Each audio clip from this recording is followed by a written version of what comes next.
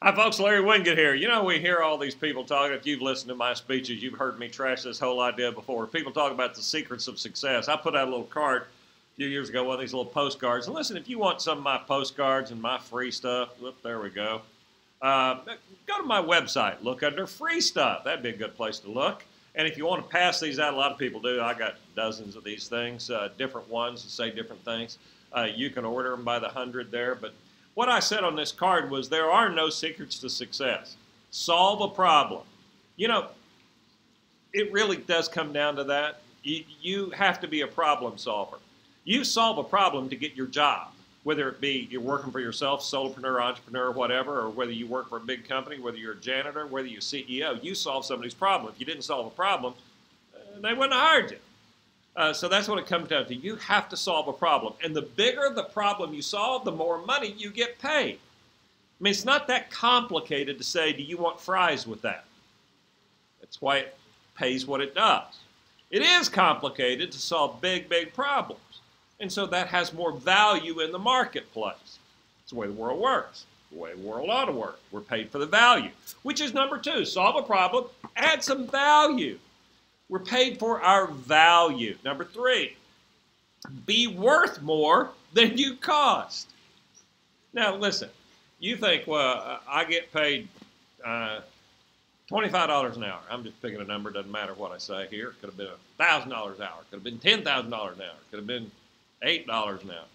But the point is, that's what you're paid. Now, you got to understand that if you work for an employer, there's a whole lot more goes into that than just $8. I mean, look up the percentages. It changes all the time, but it's at least half again as much as what you cost them. So now you're paid 1.5 times what you're actually getting, and maybe more in some cases. Okay, you have to bring to the value to compensate. The other side of that is if you cost 25 and it's half again as much, so let's say you're up to $40 an hour, if you don't bring $40 worth of revenue into them, you are considered an expense. You cannot be an expense to anyone.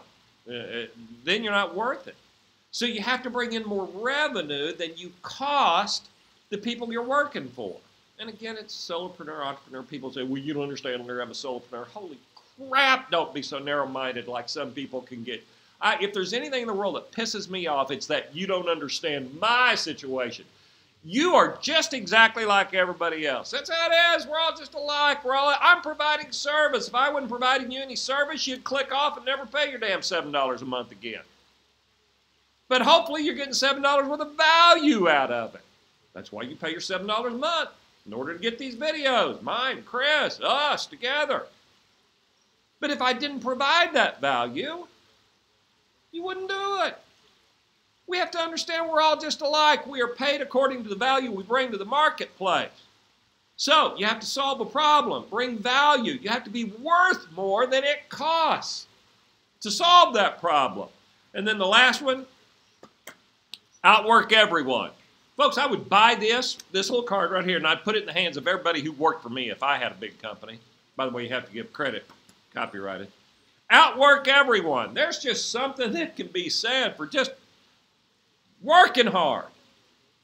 Trouble is, people just work hard enough to get by. You know, Les Brown used to say, work hard enough so they won't fire me, and they pay me just enough so I won't quit. Sadly, that's the situation of most people right now. But if you solve a problem, add value, are worth more than you cost, and you outwork everybody, there you go. That's what it takes these days. It's what it's always taken. We got lazy somewhere along the way. Go do it.